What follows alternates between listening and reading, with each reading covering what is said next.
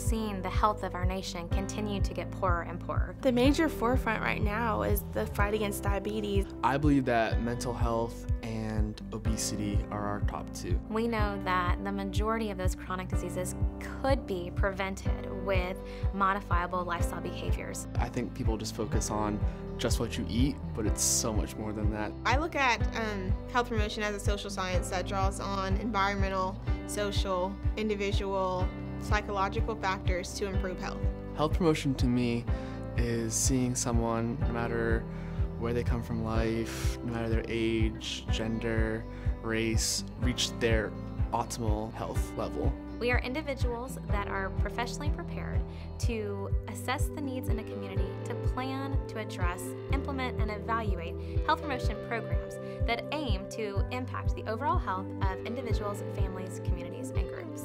The healthcare system is moving toward prevention, and that's exactly what the health promotion program is. We're focusing on how do you prevent someone from getting that disease in the first place. We can make people more aware of what they do every day, how that is going to impact their health in the long run. There's a whole set of health issues in America, but then there's a whole set of health issues that faces the entire world. We recognize an individual's culture and how their culture and beliefs shape their health behaviors. I like how with every class, we integrate the faith perspective, that we talk about these health issues from a worldly perspective, but then also from our perspective as Christians coming in. The students will actually go and serve as an intern or a student at a community organization.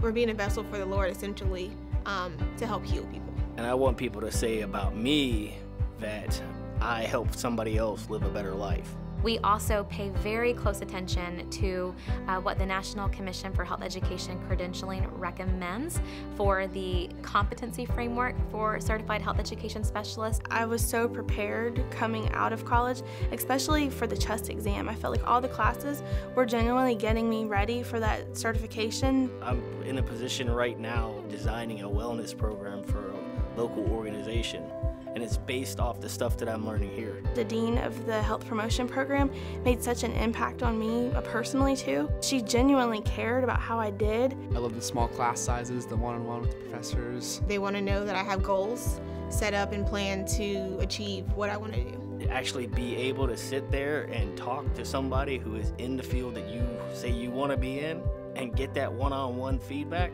it's priceless.